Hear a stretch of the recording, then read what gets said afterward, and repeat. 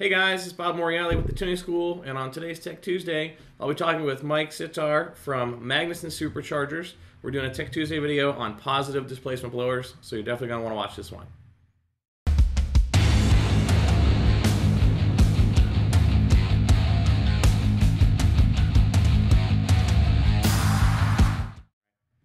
All right.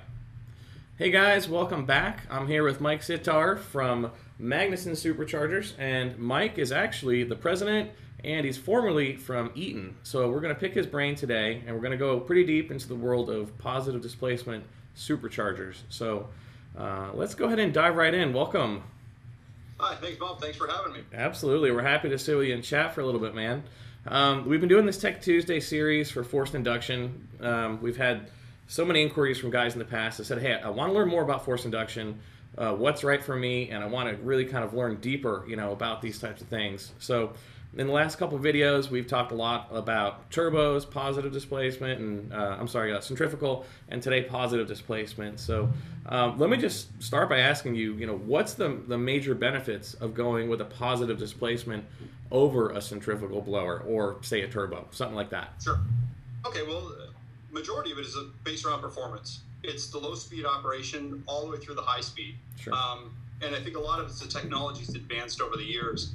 The previous early Eaton rotors and the Eaton, even before that, the 671s and the 871 type blowers had a really good low speed response.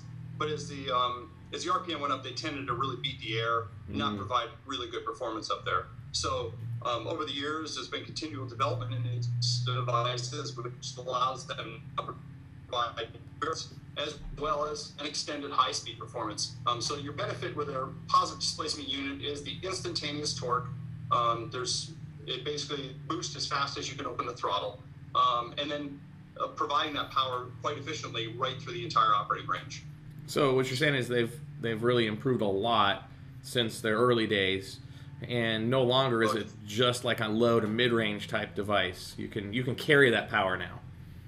Correct. That's right. Cool. So it like I said, it allows that much higher efficiencies, and a lot of them are based around the design of the rotors and things like that are put in these devices today.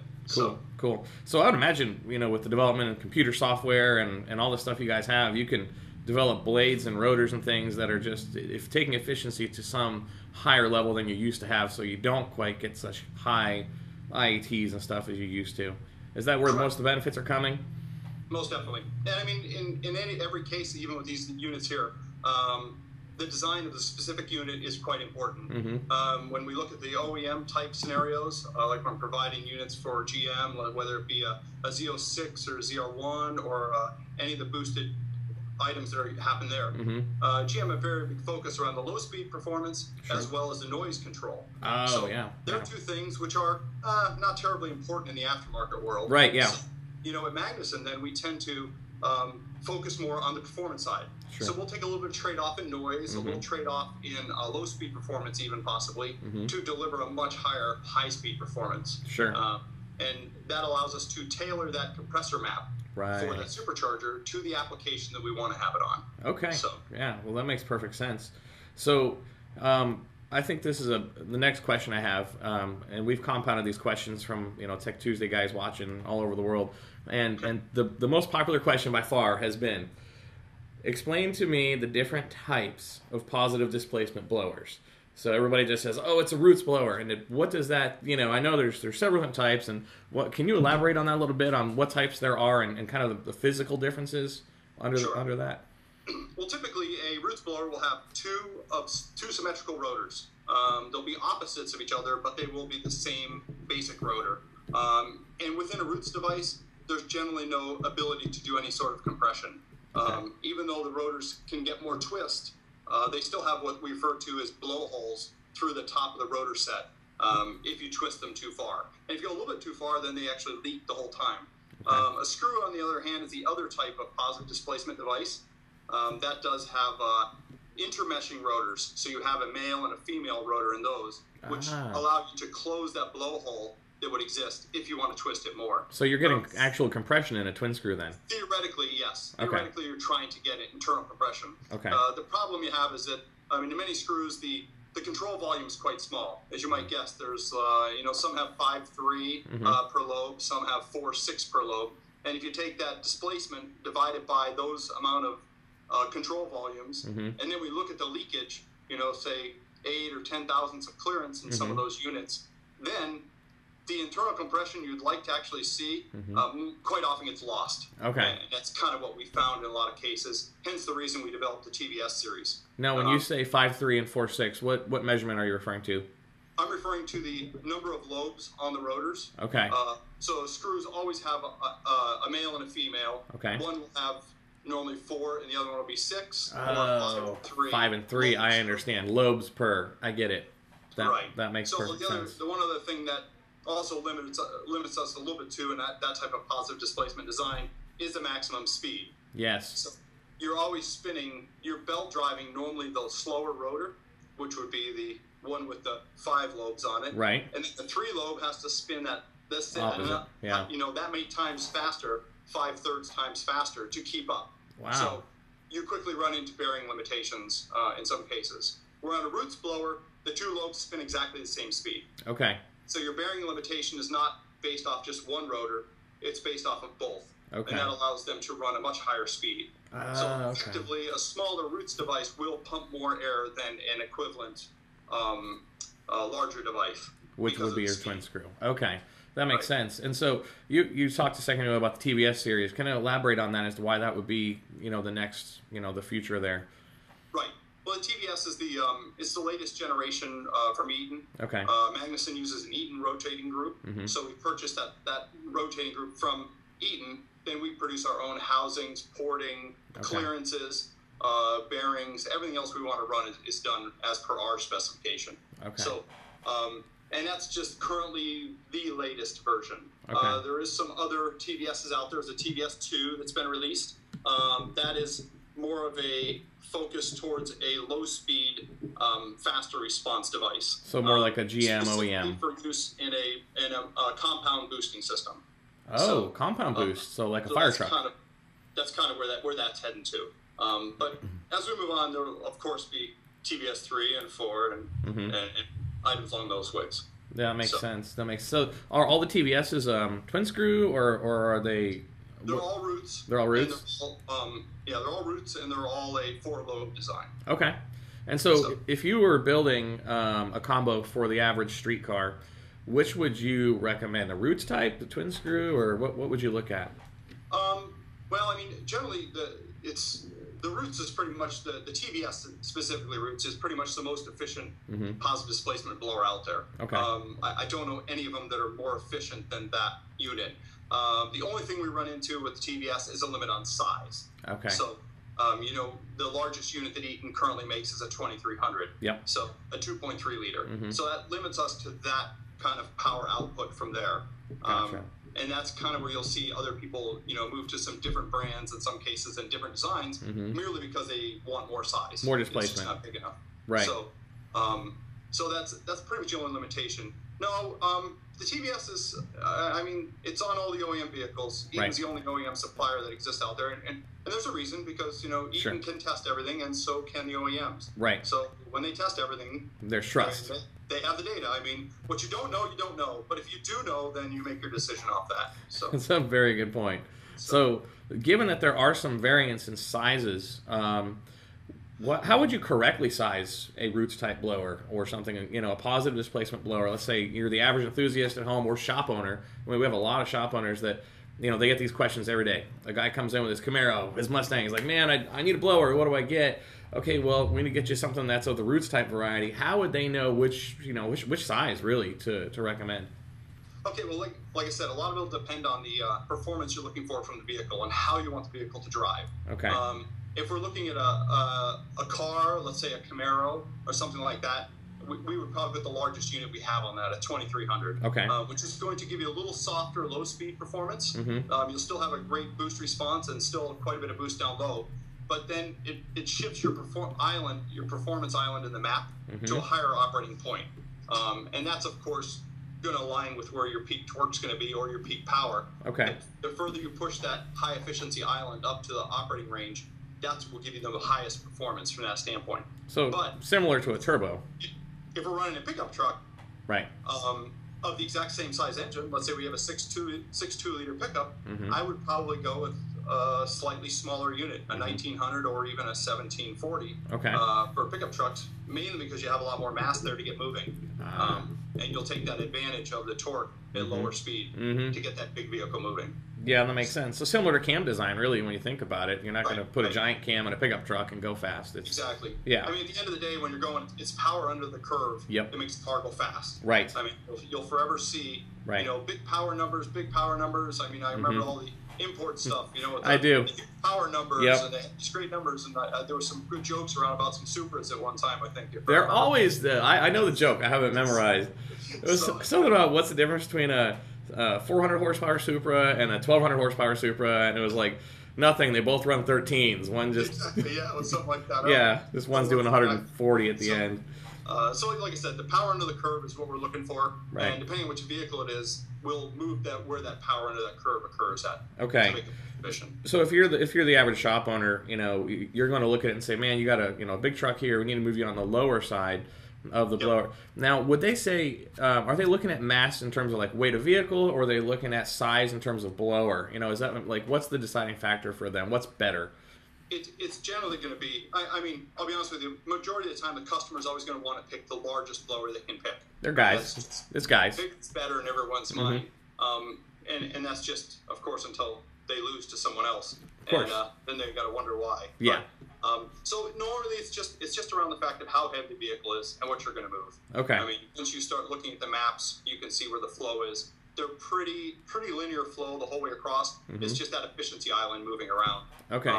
And how your power curve moves through that efficiency island. Okay, that makes sense. So really, it's similar to turbo sizing in that regard. Most definitely. Okay. Yeah, I would say that. Without the limits. I mean, we don't have a low-speed surge line, so you're not going to run into a surge line. And you still have a maximum speed, but it's normally about twice the width of an equivalent compressor map from a turbo. Wow, so move it a lot further than you can with a turbocharger. Okay. I mean, a perfect example is, you know, a ZR1 had a 2300 on it, and that was more focused. If you drove one, it was a little softer off the bottom, and it felt like it would still pull right to the moon. Yeah. With the Z06 now, the new Z06, the C7, you drive one of them, it's an absolute animal at $3,000 or $4,000. Yeah, it is. It just kind of holds a really flat horsepower curve up at the top. Right. And that's the aspect of that smaller blower on that larger engine. Right. So. That makes perfect sense. So in the case of a positive displacement blower, is there a difference in reading like the Superchargers compressor map versus doing it on something like a turbo? Are they very similar? No, they're fairly different because they're, one's a volumetric device. The Roots device is volumetric. Right. So that map is done in volume. Okay. And of course you can convert it to kilograms or pounds per pounds per hour, pounds per minute, however you want to look at it. So it can be done that way. But it's different the way the unit passes through it. Okay. So I would say the actual plotting part's pretty similar. Okay. But the islands will be different, and the layouts will be a bit different. Are these maps usually available for guys when they're trying to buy? Are they on websites or? I think Eaton has a good portion of them out there online. Okay. I think Eaton was pretty good at trying to get the latest compressor maps out there. Okay.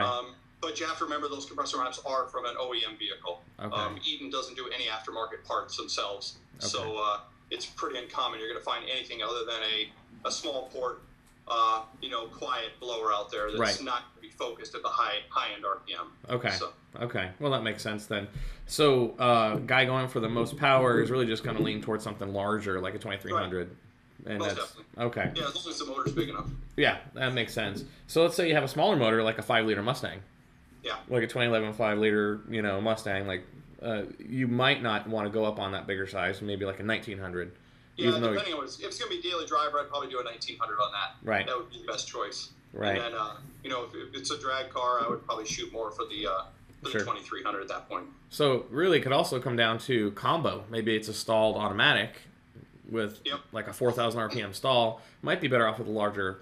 Definitely. Yeah, in those cases, you can get away with a lot of stuff. Yeah. But when the stall is low, I mean, for example, even like the new Camaros and the new Corvettes with the A8s in them, they have a fairly low first gear, but they also have a pretty low stall converter. Right. So it's it's kind of one of those things where you need that torque to get Sure. that car moving. Sure. Camaro's not a light car. I understand it's lighter than the previous generation. Lighter than heavy. Yeah. But it's still not what I refer to as a light car. Right, makes sense. Yeah, it needs all the torque you can get out of that, and same with the Corvette. I do often hear, a lot of people say, well, I'm going to go Centrifugal because it's softer on the tires, it's this and that. Mm-hmm. In reality, I can't find any reason you'd ever want to do that for me. I mean, you can either, number one, drive the car, or number two, I don't, you guys are the tuning shop. I mean, I can go in any one of these, and I can set my RPM versus throttle position to handle it. And the thing about it is that you get, if you build something that way that you're limiting yourself at low speed torque and not having so much torque because you're worried about a tire or something like that. Right. Well, some tracks I've gone to, I can definitely, make the drag radial spin leaving the line. But then other days, there's tracks that are prepped well. Right. And you're hooking. Days, you need all the torque you can possibly put down. Got everything. It goes fast. And that'll be the difference between you running 10s or 9s and somebody else running 11s or 10s. Right. So, which is huge. That makes perfect sense, and actually leads me to my next question, which is, can you go too big on the supercharger? And I know we were talking about optimizing a minute ago, but is there a line where now you've really crossed the line and, you know what, that blower is just too big? I mean, we hear turbos all the time. You know what, man, that turbo is just too big, and for what you're doing, it's going to spool at 6,000 RPM. Do you have any worries on, you know what I mean, on the extreme side of things? Yeah.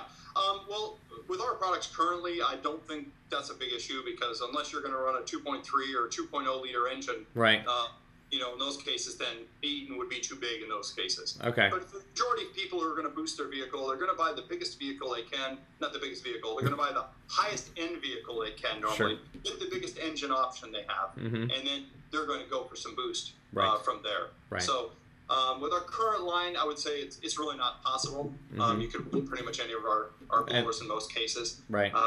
We of course are always looking at it, and we'll neither confirm or deny the presence of a potentially larger unit. We'll just have to wait a little later this year to see where that ends up. But, okay. So maybe someday in the future we will see the point where I could say, that's too big of a Magnuson blower for you there. That's cool. That's a good target, right? Yeah, I bet. Yep. That's a good target. So, in terms of the types of customers, so like your shop owner's got your street-driven daily drivers, your occasional track guys, and then your hardcore. Everybody kind of is in one of those categories. Who's they're light to crazy, if you know what I mean, in terms of their goals. Is there a typical type of positive displacement blower that generally will fit one group better than the other? I don't feel so. I mean, they all perform pretty much similarly. Okay. These changes we're talking about are not huge. It's not like a turbo. When you're off on size, you're going to be, okay, we used to come out full boost at 2,500. Now we don't get any boost till $4,000. Right. Okay. You can't make that kind of change with a positive displacement blower. Okay. No matter how big it is, it's going to make a significant amount of boost everywhere. So whether it's a Roots or a twin screw, it doesn't really have a huge. It doesn't swing. You're going to make some progress. The biggest thing just comes down to size. Okay. Look at the highest, the hardcore portion. Right. I mean, the only really big blowers when we start looking at, the funny car, heads up, funny car classes, stuff like that. Right. Then you need a really large blower. Right. And it's just a matter of choice. And that would be a large cased Roots type blower in that. Now, if you put that large of a blower on a smaller engine, you're going to suffer a lot of efficiency. Right. Because when these Roots blowers are at low speed. I mean, anything at low speed is going to leak. So the bigger unit you get, more you leakage. pretty much count on the less efficiency you're going to have at low speed. Right. So you're essentially going to take more power to drive the blower for less output. Makes sense. Absolutely. So efficiency and pumping loss and things of that nature they add up.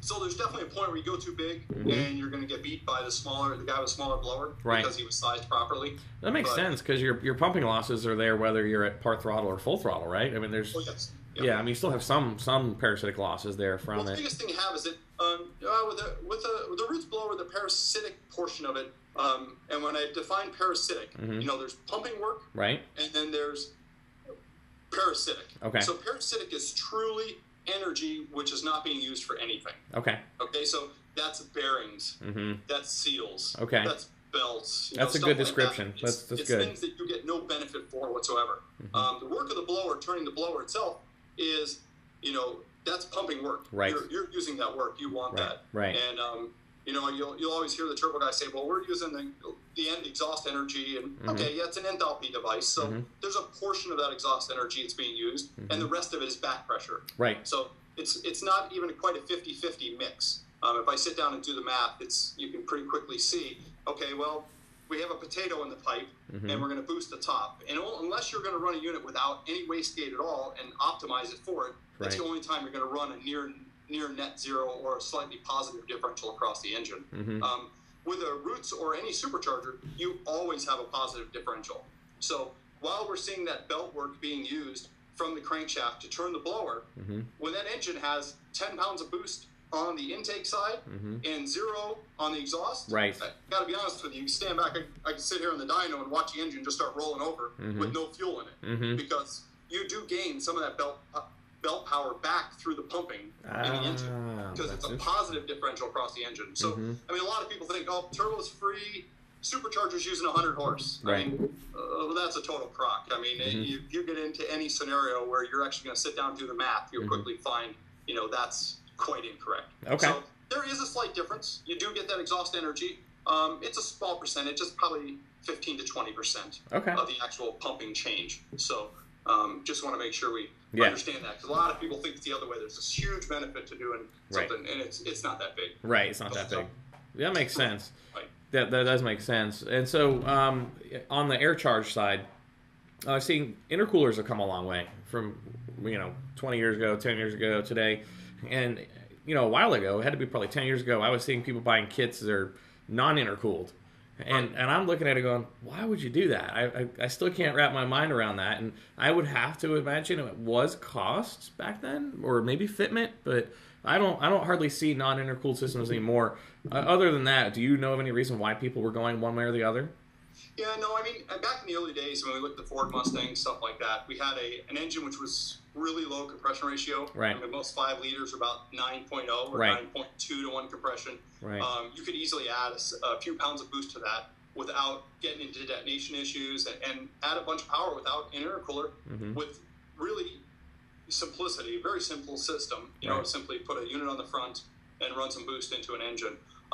In today's world, I mean, compression ratios, everything's about fuel economy. We have to see the compression ratio to get that fuel economy. And then once you have that compression ratio, any additional temperature in that inlet will push you closer and closer to that detonation limit. Absolutely. So, no, today's vehicles and new vehicles, I don't see anywhere we're going to go. In fact, most of the time we spend is focused around understanding the efficiency of the intercooler we're using and finding every way we can optimize it for that particular application. That makes sense. So it is it's probably as big of a part of it as designing the blower. That makes sense. And when you do the intercooling on a Roots type blower and you sandwich it, you sandwich that, what do you see as upsells? What are the good ways to improve that efficiency? Because I know people will do that. They'll do a water to air, put a heat exchanger up front. Those things that type come to kits. What's the best? In that scenario, what's the best thing you could do to get rid of that heat? Well, of course, you have to have big coolers at both ends. I mean, the biggest cooler out front you can get, and of course, the most efficient one is great. Right. The same inside of the unit. A lot of our work is spent around not only trying to fit a bigger cooler in, but it's also around trying to make sure we can distribute the air equally through that cooler. Because if you put all the air through one section of that cooler, it's no good. It's no more effective than a small cooler. Right. So you have to find creative ways to do that. Right. And a lot of our efforts done like that the whole way through. We started initially with most of our designs on the airflow bench, which is just basically looking at airflow to make sure we can meet the requirements we want to see through these components. Then from there we go to a supercharger test stand, where we can run them and record temperatures at every port. Now, granted, that's not exactly the same as a vehicle because you have other stuff pulling different points. Right. So, but we will restrict them so we can even flow through every port, and then we can run the unit on the test stand, driven with electric motor. Right. At the boost pressures we want to, we can run up to 20 pounds of boost, no problem on there. And then look at the outlet temperatures at each port, make sure distributions are pretty close. Right. Then head to the engine dyno and validate the whole thing at the end to make sure we're doing what we want to do. So you guys have a pretty long process involved with bringing a product from just some stuff from Eaton, some rotors and whatnot from Eaton. That's right. To the end point. And the plus is, Yeah, like I said, we have a pretty long relationship there with Eaton. Right. Magnuson's been working with Eaton for probably upwards of 20 years now. Mm-hmm. So, we have access to all their facility as well, which is beneficial to understanding, Sure.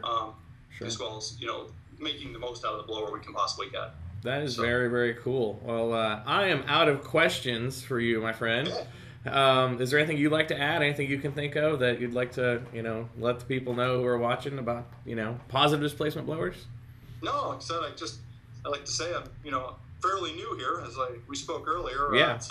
It's a new place for me. I've been at Eaton there for 11, 12 years, Mm-hmm. and to come over, I'm a drag racer, Sure. through and through, an engine guy. So it's I've been natural. building cars since my father could get me to walk. Mm-hmm. So it's kind of just been a great changeover for me. I love being here and excited to be able to share the new products that Magnuson will release. Sure. Now that I will be placing a little different focus on the company than Mm-hmm. what maybe has been done in the past. Gotcha. So Gotcha. it should be I'm excited and looking forward to it. So Well, awesome. Hope to see everyone at the track. Hey, we really appreciate you chatting with us, man. Thank you so much.